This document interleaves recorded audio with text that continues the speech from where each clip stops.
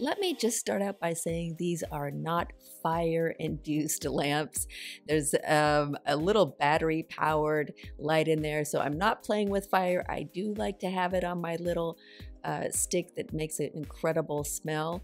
But this was basically a project inspired by a ton of suminagashi papers I have lying around the house, many of them done on coffee filters.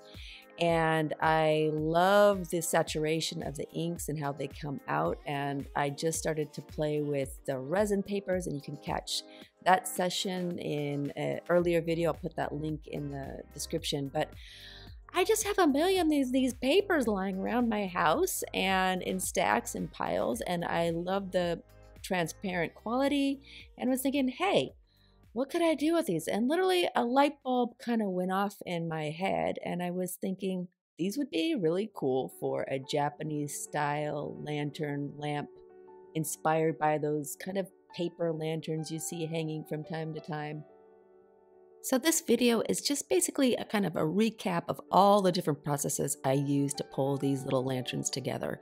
And I'm hoping it will just inspire you to maybe make some kind of lampshade of your own, or use them in a different way that's not just a junk journal or a scrapbook, but something a little different. So let's get started.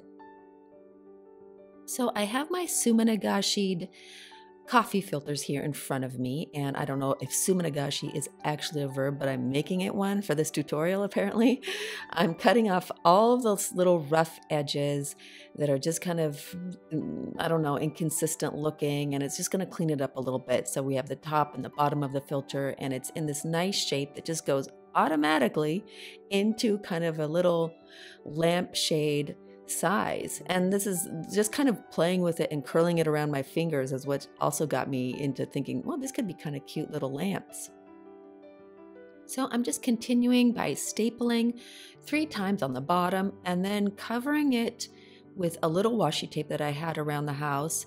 It was the perfect color, and I'm just thinking it worked really well with these neutral tones. So I'll just keep doing that, cutting off the edges, forming the shape, and adding the washi tape.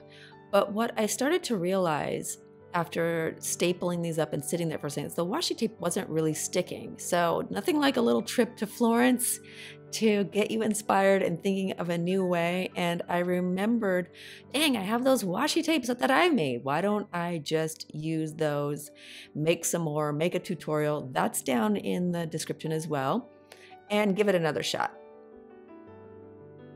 And I'm also bringing in here some of the resin papers I made that had like a type of Japanese imagery from old woodblock prints.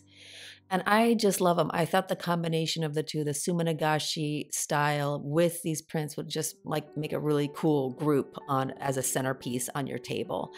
They were also covered with a matte resin that was mixed with a little bit of sepia colored paint, just to kind of make them a little bit more matte, make them a little less shiny, and give them a little bit of a weathered look.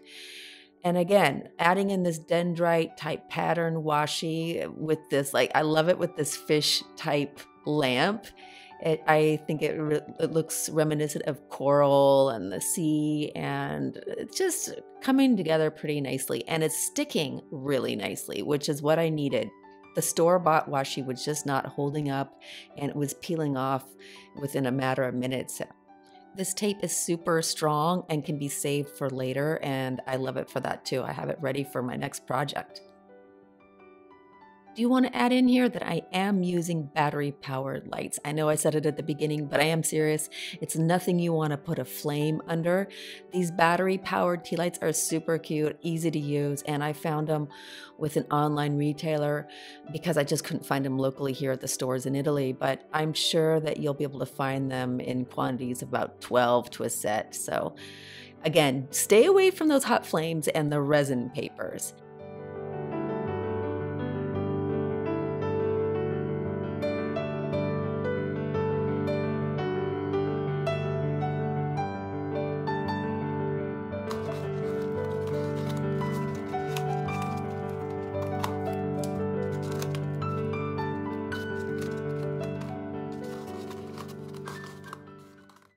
So my ideas are spinning. I'm thinking, gosh, what flowers could I tuck in with these to make them a lovely centerpiece on a fall inspired table? Maybe some rose hips, maybe some twigs. How cool would they be if there was 100 of them on a table for a wedding?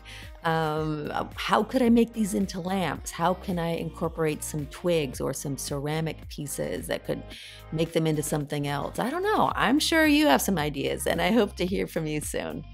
And if you can, leave a few of those ideas down in the comments. I'd love to hear what you would be doing with these lamps if you got a chance to make one for yourself.